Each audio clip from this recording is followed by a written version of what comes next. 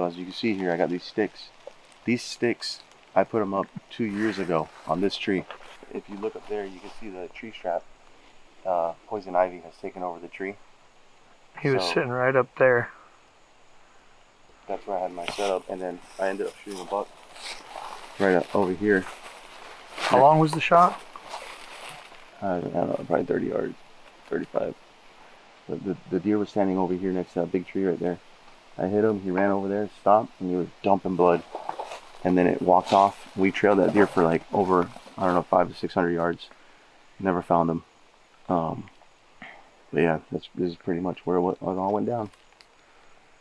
And that's the whole reason we're here. Danny's got to get redemption.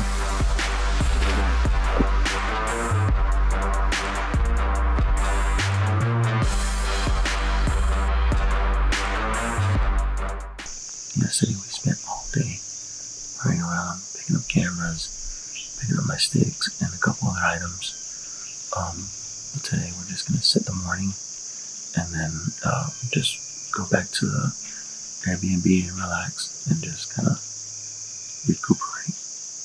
I'm sitting on kind of like on a creek, and I got a field on my left, and I got a field on my right. The field on my right is where we saw those two studs when we were out here scouting. The day before yesterday, when we were walking in, I saw a big doe in the field. So I'm kind of hoping she comes through, but I think we're gonna sit for another 30 minutes or so.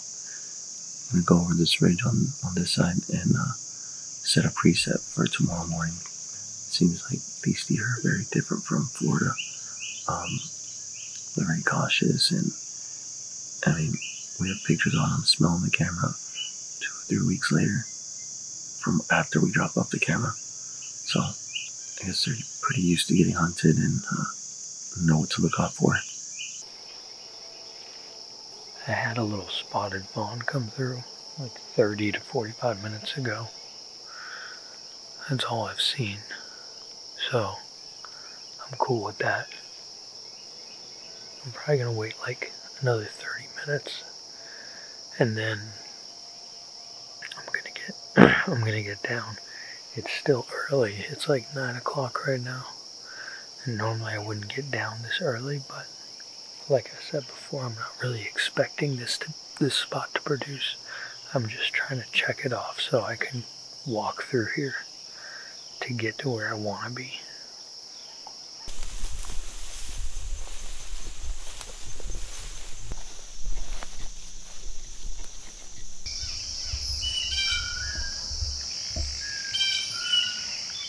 Set up a preset yesterday and planned it this morning.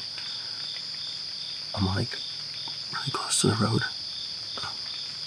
I'm on a corner of this property where it goes into some private property, and there's a road behind me.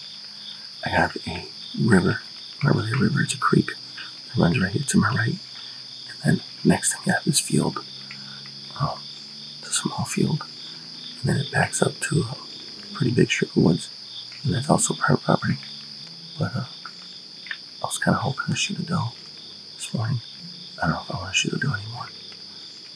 I just had a big 8-pointer come by, and it leached to 10. I counted 5 times. Huge rack. This thing was a monster. It was within 20 yards, but it was too dark.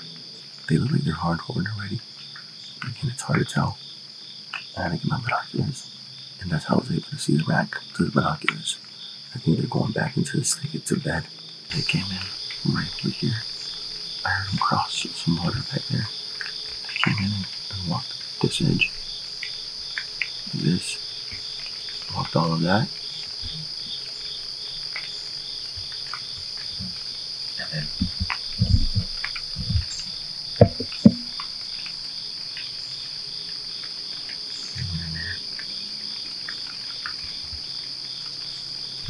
so I'm certain they're going back there to bed. I think they're feeding there and bedding over here. So I'm kind of in a perfect spot to catch them in between. So we'll see. I just got set up. That was a hassle. Like, I got out here and I picked a tree yesterday during the day, and and suddenly realized there was trees that were blocking probably my best shot opportunities. I don't know why I picked that tree. So I had to move my stand over. I moved over like 20 feet, but it was kind of a hassle. I got about half an hour till shooting time. So there's right behind me here, there's some fields on private land, and we know there's quite a lot of big bucks there. Right back behind me here, you can see the edge of a lake right over there, and there's a bunch of bedding area right underneath me. Back this way, you can see there's a nice corridor running along the edge of that lake that I might expect them to move down. Over here, I got about a 20-yard shot. Again, lots of twigs, but also good cover for me. Then back behind me here, there's a creek bottom. Right here, running through there, there's a trail running basically right underneath my tree stand, right along the edge of this ridge.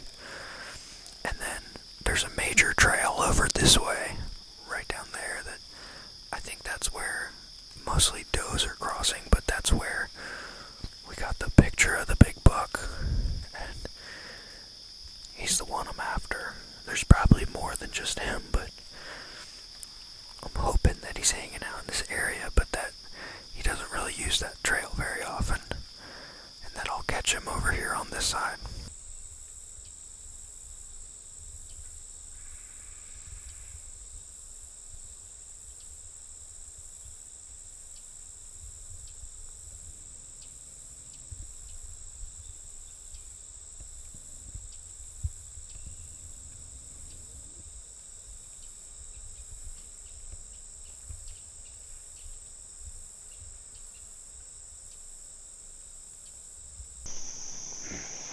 Well, I had high hopes for this spot when I saw it yesterday.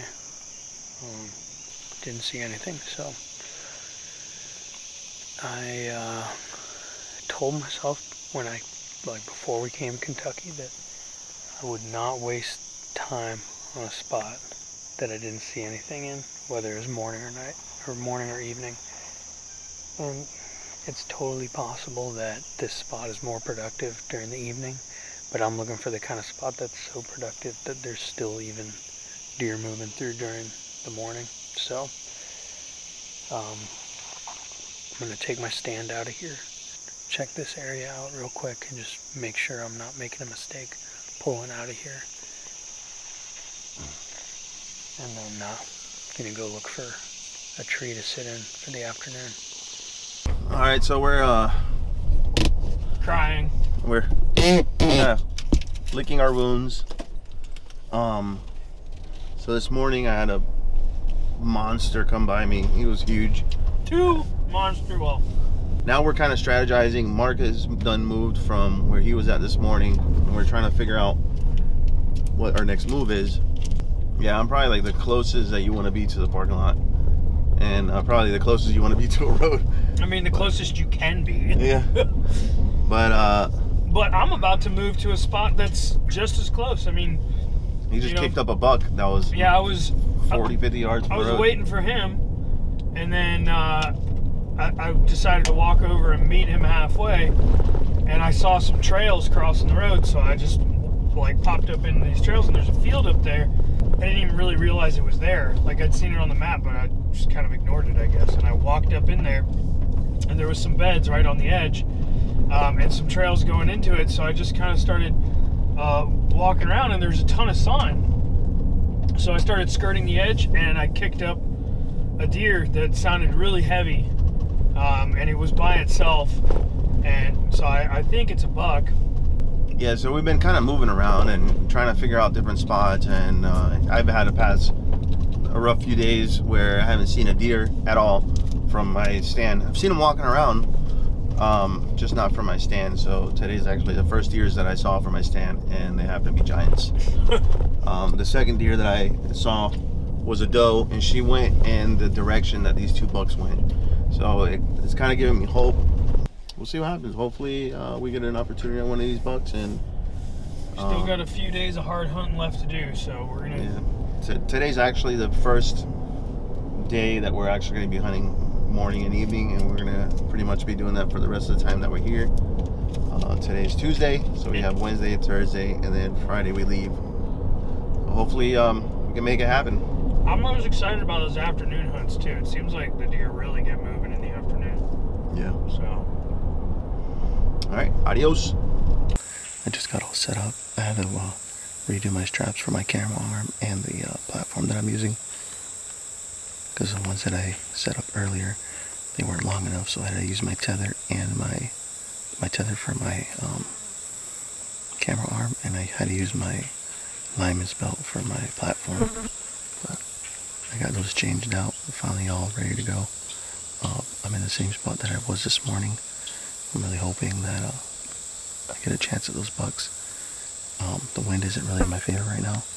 The wind's kind of blowing in the direction that they may come from. I don't know if this is stupid of me to be doing, or just really hoping they don't smell me. I sprayed some scent killer on myself, and the wind was doing the same thing this morning, and I don't think they smelled me. As a matter of fact, I had a doe come in a little after them, and she just kind of like moseyed on through, didn't really take off, or it seemed like she noticed I was here. I'll be completely honest. I'm not having a good time right now. It's hot, getting roasted by the sun. I just don't really like the spot I'm in. I mean, like, I know that something was bedding out there earlier, but I haven't seen any signs of life.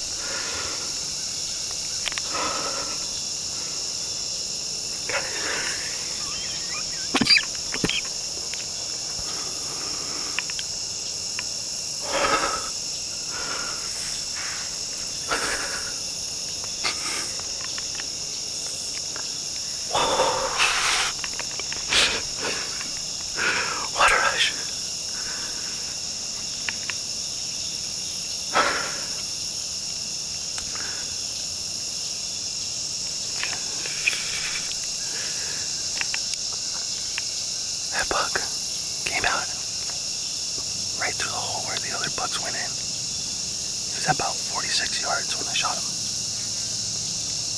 That looked like a really good shot. And I heard him crash in there. I heard him like flopping around.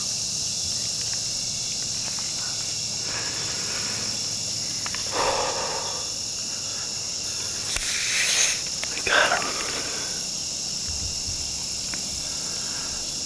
Well, I'm not gonna celebrate yet until I have the buck in my hands.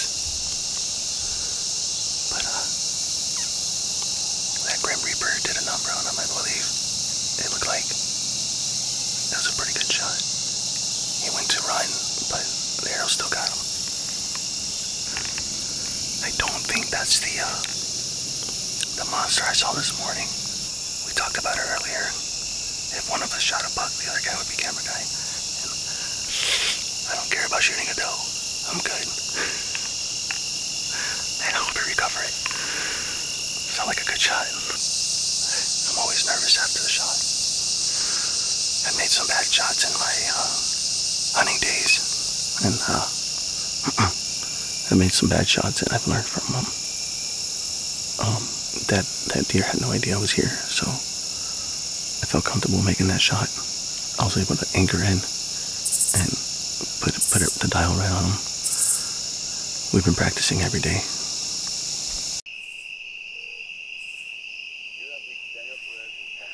Damn it. I can't believe this. We had terrible signal, but Danny just shot a buck. I gotta get out of this crappy ass tree. We're gonna go find this thing. Alright guys, we're gonna review this video, see if the shot's good. See if we need to call a dog or not. How far away? 45. 45? That's a I mean, you're a fucking great archer. So it's... And you see, he wasn't... Yeah, I know exactly where that tree is too. He wasn't paying attention. It's a stud, dude. He's the smaller one of the two. Dude, he's so big. Money, dude, money. That deer is dead. You see, dude, that's a perfect shot. Dude, let's go get this thing. Dude, that's so badass.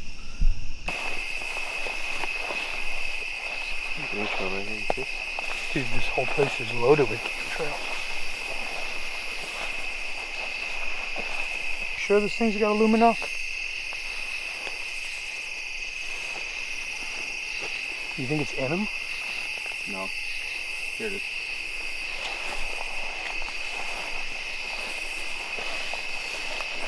Nice.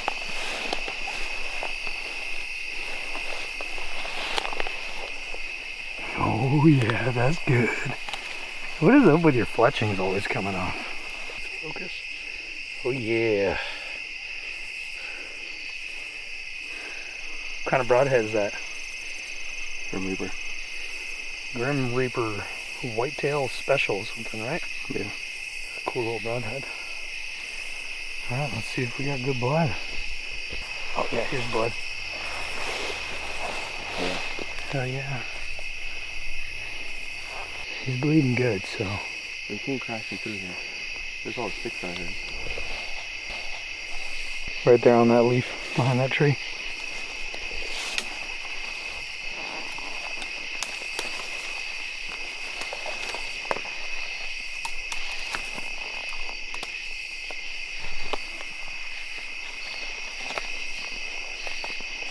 He came crashing through here.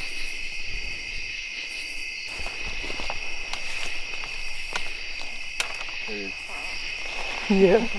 Oh shit! Oh my god, look at that rack, dude. Dude, that is a big deer. Holy crap.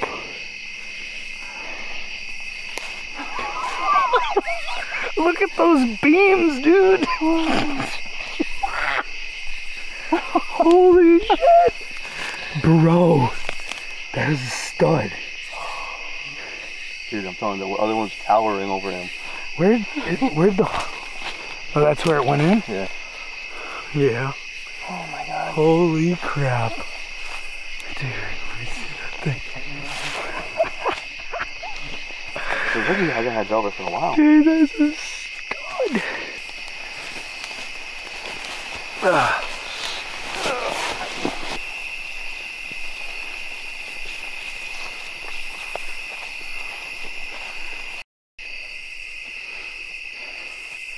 is a chunky deer. Wow. All you experts on the internet, how old do you think this buck is? Because we are far from experts. He ain't getting any older. Alright guys, what a crazy couple days. You know, I was kind of beating myself up the other day because I hadn't seen any deers from the stand. It seems like Mark's been seeing everything, and I was just, you know, kind of bummed out because I hadn't seen anything other than when I'm walking around. And yesterday we just did a Hail Mary and dropped a preset in the little corner over here, and looks like I made the right decision, because first thing in the morning this buck came through with a bigger buck actually, and just throughout the day I had constant action. I was seeing, I saw an 8-pointer, I ended up seeing another doe, I saw this spike, and then eventually right around 7:40 this guy came through and gave me an opportunity. And as you guys saw, I took the opportunity, and I couldn't be happier with the results, because man, this trip just meant so much to me as a redemption trip, and just, you know, my first out-of-state hunt. I lost my first deer here, and I really made up for it on this one. I'm just kind of lost for words. Next year, Wisconsin. Yeah, so next year we're going to be doing Wisconsin, and see if we can get Mark that bigger buck. Well, hey, we're not done yet. We still got like 3 more days of hunting, so yep. You know, we're gonna try and get after those other bucks that you saw, and we're gonna keep cracking at it. Yeah, just because we got one down doesn't mean we're gonna stop. Well, I can't shoot any more bucks, but I can shoot those. You can shoot me with a camera though. Tagged out, baby. All right, guys, thanks for checking out this episode, and stay tuned for the next one coming up pretty soon. And make sure you check out our Patreon page if you haven't already. The link's right above. And also thanks to all our subscribers and everybody giving us support. It's because of you guys that, you know, we keep doing these trips and all these cool giveaways and such. So I mean, this is all for you guys, and we really appreciate everything you guys do for us. You know, I can't say any more things, but just want to stop.